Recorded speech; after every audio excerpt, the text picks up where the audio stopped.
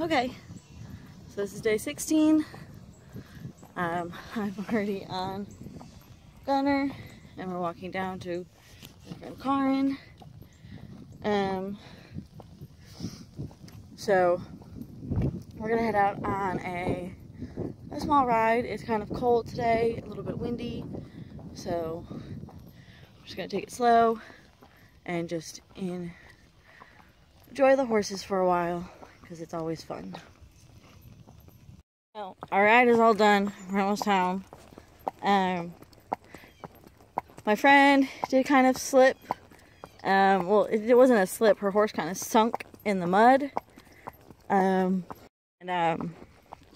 When that happened, he kind of rolled over and she fell off. They're both fine, both safe.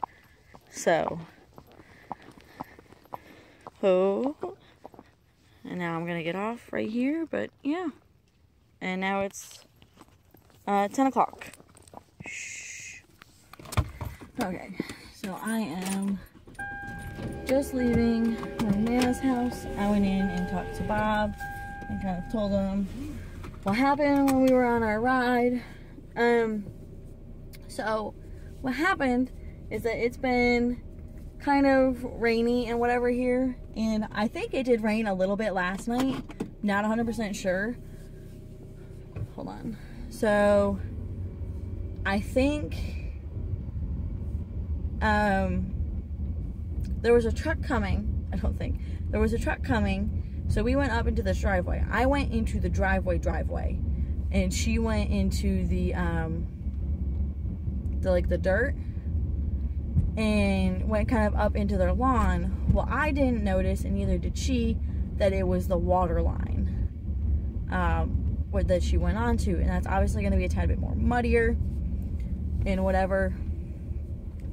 And she was standing there, and we waited for the truck to go by, and he kind of slowed down and waved and, you know, said that we had pretty horses and whatever, like the normal thing people do. She was standing up there, and I was standing on the driveway. So I kind of was like parallel to where she was going to walk out. So like my horse was in her way. So I can't exactly remember what happened, but she was coming down, and all of a sudden her horse just sunk in the mud. It wasn't mud, it was just like dry, like really moist dirt. And he kind of toppled over on her leg, and she kind of just fell off, but her leg was underneath. So I immediately got in the way of the horse in case when he got himself back up that he would run. And it looked like he sunk.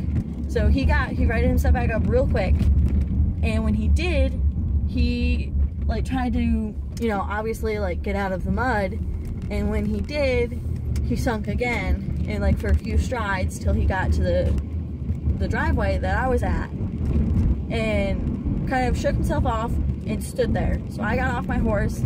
She had already gotten up at this point and was walking towards where we were, and she was fine, he was fine. We did take his bridle off and hooked the lead rope up to his halter, because she rides with the halter, and kind of just took a breather for a second, kind of assessed to see if he was okay. She walked around. The truck that had passed us saw what happened and had stopped and come back to make sure everything was okay, and if, you know, anything was wrong, and he didn't, and nothing was wrong. She was fine, he's fine. So all is good, and she walked back home, and I got back on Gunner, and we both walked back home. Grandma, I apologize for the mess, but we just got your gift, and I'm gonna let Patrick open up his because it's his birthday card. Yeah, I'm terrible at opening things. Let him open it up. Don't you hate it when people try Read it out loud. Don't you hate it when people try to blame late birthday done wild circumstances and unbelievable events. I would never do that. Hope it was happy. Thank you.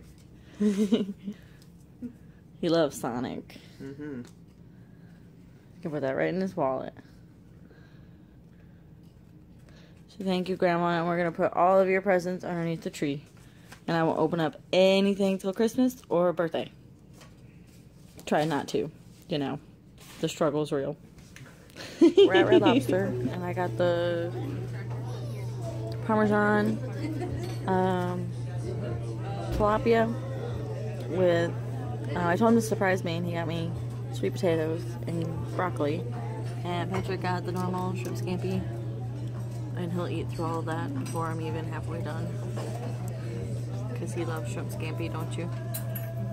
Mm-hmm.